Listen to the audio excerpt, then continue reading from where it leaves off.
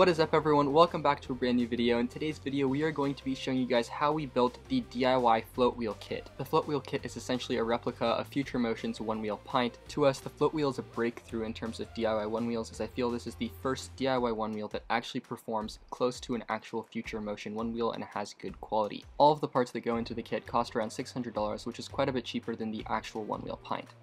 Before we teach you guys how we built this thing and show you guys our build process, I just want to give a huge shout out to Mario Contino. Without his help, we would have never been able to successfully program and finish our DIY float wheel. He's got a YouTube channel with tons of really cool float wheel and DIY one wheel as well as regular one wheel content. He's been a huge help throughout this process and you should definitely go check him out. We'll have a link to his channel down in the description below. So thank you Mario for all of your help. Now without further ado, let's get into how we built our float wheel and what our process looked like.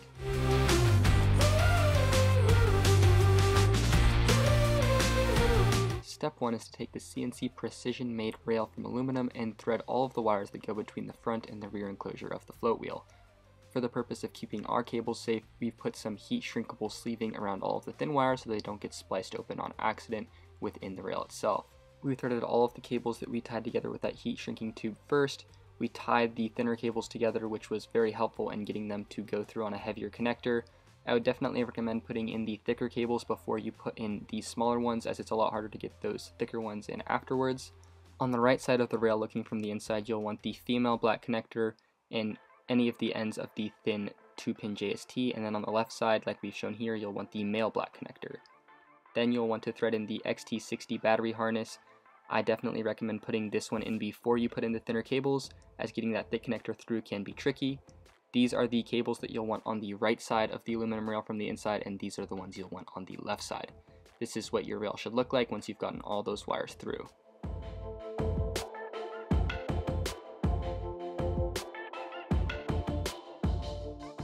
The next step is to thread the charge port through the built-in threads on the side of the aluminum rail. Just spin it into place all the way until it can't move anymore. Just note that it isn't going to sit perfectly flushly due to the curvature of the rail. The next step is to insert these gaskets. We had to slice them open with an X-Acto knife to open the slits in between them, then thread all of the wires from both of the sides of the aluminum rail through the gasket and then insert the gasket into the side of the rail. It's perfectly fit to size, which is super nice, and it'll keep any of that moisture out from getting into your electronics compartments. The next step is to secure the anti-spin plates to the side of the float wheel rail, and we definitely recommend using Loctite for this so they don't get loose. Just use any screwdriver and screw them into the side of the rail tightly so that the spin plate doesn't move anymore. Next we have the gigantic hub motor, which we're going to be attaching to one of the rails. We slid on our rail with all of the wires already inside of it first onto the side of the hub motor that didn't have any wires coming out of it. It's a pretty snug fit, so just make sure that you tinker around with it until it slides on all the way. Once the one wheel rail is all the way onto the shaft of the motor, you'll want to use one of these securing nuts to screw all the way on to the hub motor and attach the rail to the motor. You can then use the extra spin plates included to secure this nut all the way down so that the rail is firmly attached to the motor. You'll want to repeat this process for the other side, first securing the anti-spin plate to this rail. You'll then want to insert the gasket into the other rail, which is going to contain the motor phase wires, and then thread these motor phase wires through the rubber gasket so that they'll go into the rear compartment area. You can then secure the other rail onto the float wheel hub motor using the exact same process as before. This bolt in particular is prone to becoming loose while riding, so make sure it's well tightened, but also make sure that you're careful and not splicing any of the wires accidentally while screwing it in. The next step is to insert the rear metal plate into the two slits in the back of the rails. If your two rails aren't properly screwed onto the hub motor, this could cause some issues when sliding this metal plate in, as it's a very tight fit and it's meant to fit in there perfectly when the rails are properly on all the way. Once you've slid the plate all the way on, you'll want to attach it to the one wheel rails using 6 of these screws that they've included, using the starhead screwdriver that they've also put in the kit. We got the kit with the 3D printed part right here, but you can also 3D print it yourself, and this goes in the rear enclosure. You can attach it to the rear enclosure using these 2 screws and nuts that they've included in the kit. It just goes through the bottom of that aluminum plate, and then the nut goes on the inside here, and then you can tighten it down on both sides using a screwdriver and a wrench. Now the one thing not included in the float wheel kit are the pint bumpers that you'll have to buy from Future Motion, as these are going to slide perfectly into the rails of your DIY one wheel pint. The first step in this assembly is to get the light bar from the float wheel kit and then peel off the sticky adhesive on the front side of this. This is going to be used to attach it to the front bumper of the One Wheel Pint. Make sure that you attach the white light to the front bumper and the red one to the rear bumper, as they are color specific. There's a specific spot on the front bumper for this light bar. It's just going to sit nicely so that the lights kind of poke out from that slit in the front bumper. And once you've done this, you can attach the protection, which is covered in this kind of sticky film, and you'll want to remove that entirely so it's a nice clear bar. And using the adhesive already on the One Wheel light bar, you can then slide it in and stick it to the adhesive on the light bar. We can then take this front bumper and slide it into the front side of the rails on the opposite end from that metal plate that we just installed. The float wheel rails and the bumper should fit perfectly, as they've been tooled to match each other identically. The front bumper is then secured to the rails using a couple more screws. After that, we inserted the power switch into the hole in the side of the rail that's designated for it. Then came the struggle of fitting the second 3D printed piece into the front enclosure right here. It's a really poorly designed piece, and it took us countless attempts to try to get it in here. It has to be secured into place using either double-sided tape or some hot glue. We then secured the VESC mount to the inside of one of the front enclosure one wheel rails using the 3 screws included. This part was also kind of tricky, as there's not much room to spin that Allen key and secure it using those 3 cap head screws. We then started the wiring of the electronics, which the first step was to attach the hall sensor adapter to the hall sensor cable coming out of the motor. It's important to note that these motors can be swapped around for some sort of manufacturing defect, and this is the case with us. We just had to make sure that they all aligned properly, and then clipped the wires that weren't aligned properly and resoldered them together. At this point, we were also able to connect the phase wires coming out of the hub motor into the phase wires of the VESC, and the hall sensor adapter into the hall sensor port on the VESC. Speaking of which, the VESC used in the float wheel build is the Balance Pro, which is specifically made by Float Wheel. I found this to be a really great VESC for building DIY one wheels. It's got a built-in internal IMU, which is super great if you're building any sort of self-balancing electric vehicle. The Balance Pro gets mounted to the mounting plate, which we've already secured into the side of the rail using 4 of the screws included. Next, we've got the battery, which is a 222 Wh 12S1P Tesla battery pack made from 21700 cells. This battery took us quite a while to get. As you can see, it's marked as 95 Wh here, but it's actually 222 Wh. The construction of the pack looks good. It's got a control male connector right here and an XT60 connector. The XT60 connector will obviously be used for discharge, and that black control connector connects into the power switch, which will control the BMS and turn the float wheel either off or on. This 1P battery pack can only discharge at 20 amps, which is really going to hurt the power on this board. The first step in installing it is just clearing up the rear enclosure, and then it'll slide in, basically fit perfectly to dimension in the rear enclosure. We used some double-sided adhesive to make sure that the battery pack won't move in there. We tried using Velcro, but it was too thick when we put the foot pads on top, so you'll have to use some really thin adhesive or glue to hold the float wheel pack in place. We can now move on to the rear bumper, which is going to have a similar process to the front bumper in terms of installing the rear light bar. It's also got that sticky adhesive. Just stick it into place on the bumper, make sure that those lights align, and then insert this clear protector onto the front of the lights so that it won't get damaged if any rocks hit it. The rear bumper can then be slid onto the back side of the float wheel into those rails. It should be a pretty good fit once again. Then connect the 2-pin into the 2-pin on the light bar, which will supply it with power. You can then connect the 2 XT60 connectors for discharge, and then finally the 2 black connectors for input and control on the power switch to the battery BMS. Everything in the rear enclosure of the float wheel is done at this point, and this is what ours looked like right before sealing it up, using 4 of the screws included and the foot pad, which just sits nicely right on the top. The foot pad is secured using an Allen key, which is included with the float wheel kit. The rear bumper is still loose, so you'll need to use these wood screws to essentially screw the rear bumper into the foot pad. It's kind of a weird way of holding it into place. While they've included a screwdriver for you to do this, I definitely recommend using a driver or drill with a star bit, as this is going to save you a lot of time and energy. Moving back to the front enclosure, we can connect the 2 black control wires coming from the power switch to that of the battery and the harness. We can then connect several of the other cables, starting with this kind of weird adapter which plugs into the UART port on the Balance Pro / VESC. One of the ends of that Y-splitter adapter will connect into the Bluetooth module, which it's important you get the order right on according to the original float wheel tutorial, as you could otherwise damage the Bluetooth module, so just make sure you get it right the first time to avoid potential damage. on this piece. Once you've gotten the Bluetooth module plugged into the Y connector, you can then flip it over and connect one of the 2 pins from the light bar into the 2 pin on the Bluetooth module. This is what's going to supply the light bar voltage coming from the VESC. It's definitely an interesting process of connections and it can be confusing, but essentially you'll have this 2 pin which goes into the inside on the front light bar, and then coming again out of the light bar you'll have another 2 pin which will connect to the 2 pin going all the way across the side of the rail into the rear enclosure to the one, if you just remember, we plugged into the rear light bar. The next step that we've got is connecting the 4 pin coming out of the power switch to this 4 pin on the VESC so that when the power switch turns on, the light on the power switch will also glow, indicating that the board is on. And then we connected this 3 pin into the VESC, which just has a single red wire coming out of it.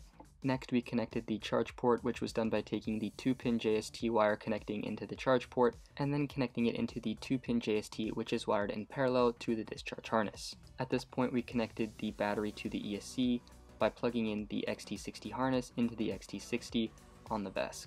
Going back to that Y adapter plugging into the UART port, there's then another adapter that we plug into that. This adapter will then plug into the 4 wires coming out of the JST that plugs into the foot sensor pad.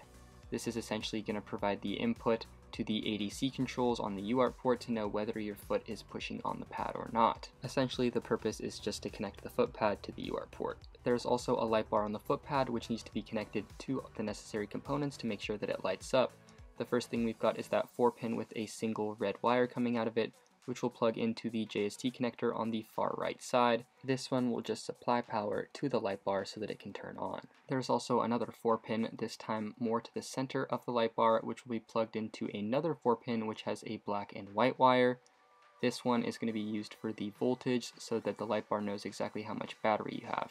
This information will be displayed using the 5 dots on the top of the foot pad so that you can see how much battery you have while riding.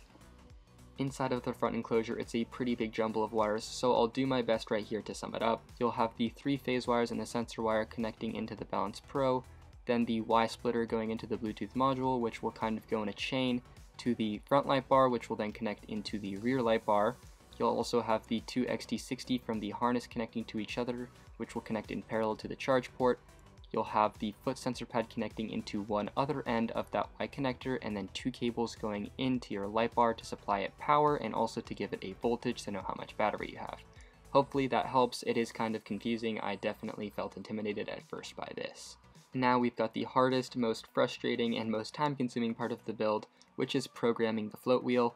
We're not going to be showing you guys how to do that in this video, but if you are looking to do that at this point, we recommend you watch Mario Contino's video. He's got a 45-minute long video where he fully explains everything in detail, how to program your float wheel and get the settings dialed in.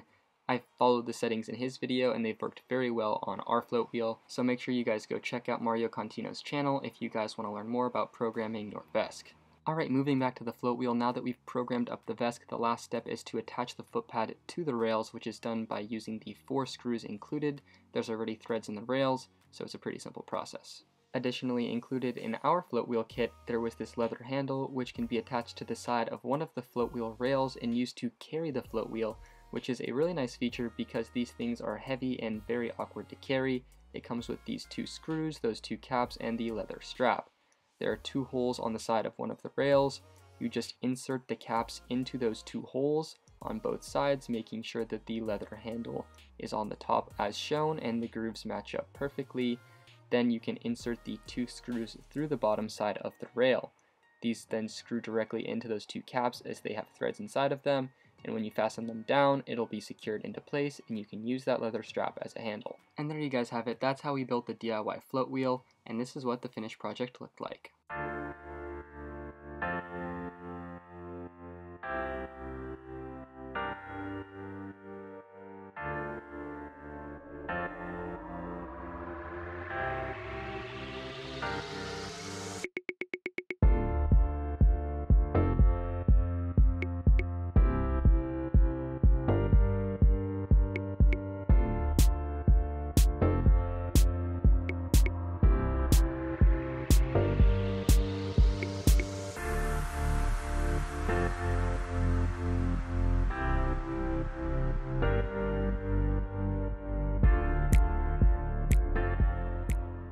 Overall, I'm super impressed as to how the DIY float wheel kit came out. It looks pretty much identical to a one-wheel pint. I'm pretty sure you wouldn't even be able to tell the difference unless you actually got up close. The resemblance between the two is pretty striking. Float wheel has really put a lot of work into all of the tiny details that make this thing as close to a one-wheel pint as possible. For example, the light bars on the front and rear are probably the most distinguishing factor that set this one apart from a lot of other DIY one-wheel models, as many of them don't have integrated light systems, and I thought that was super cool. Another unique feature that we really like is the battery indicator located on the top of the front foot pad through the 5 dots. There are also 2 other dots which will indicate whether or not your foot is on the sensor pressure pad, and they'll light up when you push down on it so you know if you're engaging the foot pad to start up the one wheel. Overall, I have to say that the float wheel is very well thought out. This entire kit goes together seamlessly and makes the DIY kit look pretty much identical to that of an authentic Future Motion one-wheel pint. Aside from the few snags that we ran into, which are easily surmountable, this thing was pretty easy to put together, and I would say anyone with basic DIY electric skateboard skills or DIY skills should be able to do this with enough persistence and dedication. Alright, so to close out this video, we're just going to be showing you guys some of our riding footage with the float wheel and commentating on how we think it performs and the specs that it has.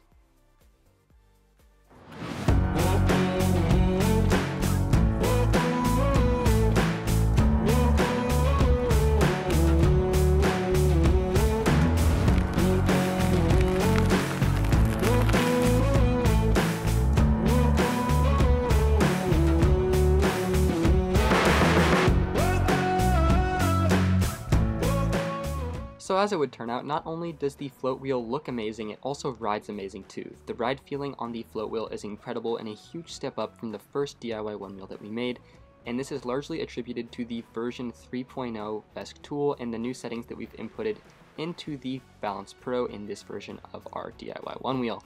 As you can see right here, the float wheel is extremely responsive when you try and switch directions. It doesn't jerk or anything, make any clicking sounds, which makes the overall ride feel super good and smooth, which to me is the most important feature in a one wheel. Not the top speed, not the range, not the power, but how well your board responds to you riding and how smooth it is, because if you don't feel comfortable riding your self-balancing vehicle, the odds are you're not going to take it out much, because safety is our #1 priority, and having a board that goes fast isn't any use if you don't feel you have control on it. Now, to add on to the smoothness and the responsiveness of the board, this also means that you can off-road and take it places that you'd take an actual one wheel without feeling like it's gonna bail out on you. We've actually tried to make ourselves fall off the float wheel by going on terrain that we didn't think it would be able to balance on, and it honestly handled pretty well. As you can see right here, we kind of just went crazy on the bark chips, and the float wheel handled it perfectly. The only time that we fell off was when the tire actually lost traction with the bark chips. This is super nice because coming from our old float wheel, we were always scared that the software is just going to cut out on us and we didn't feel very safe on it. However, after riding the float wheel for a couple of weeks now, we feel very safe on it and trust that it's going to keep us upright and balanced. You can brake all the way and the board will come to a stop and even hit the tail nose, and it'll just keep going and keep balancing. Again, you can see the responsiveness of the board right there. It's also a very nimble board. It turns very sharply and smoothly due to the nature of the short deck. Additionally, the float wheel has so much control that we even felt comfortable taking it off of curbs and doing some curb drops on it. I wasn't expecting it to be able to do this, but as you can see right here, the balancing keeps itself up and it just keeps powering through. In terms of the other specs, we haven't really gotten to test the full potential of the float wheel, but from what I've heard, it tops out at right around 16 to 17 miles an hour, and if we calculate the battery capacity to be 222 watt hours, assuming that the hub motor gets 30 watt hours per mile, which is what our other one wheel got, you should get right around 7 to 8 miles, riding pretty moderately. If you're riding a little bit slower, you can probably squeeze out 10 miles on the float wheel. This thing is not meant to be a very long cruiser, it's built more like the Pint like we said. One of the biggest issues that I have heard about the float wheel is the stock battery that comes with it. It can only output 20 amps, and in the 1P configuration, it means you'll get a lot of sag when riding up hills, so it's mainly used for flat ground riding. It's definitely not going to be an extremely powerful one wheel like one would expect the One Wheel XR to be. We will make another review video in the future where we completely share our experience riding the float wheel, what we think of its performance, its specs, and also its smoothness after we've gotten some more time riding it. That way you guys can get some more detailed opinions on what we think after riding this board for more than just a couple of weeks. Alright, that's pretty much all that I have for you guys today in this video. If you enjoyed the video, please consider liking and also commenting down below what you think of the float wheel. We'll have a link down in the description if you're interested in learning more about the float wheel kit. Also, if you aren't already subscribed to the channel, please consider subscribing for lots of electric skateboard reviews, DIY electric skateboard builds, electric scooter reviews, electric bike reviews, anything electric vehicle related. If you want it, we have it here on this channel, so please subscribe for more of that. We appreciate that very greatly and it helps us out. So thank you guys so much for watching, and we'll see you guys in the next video.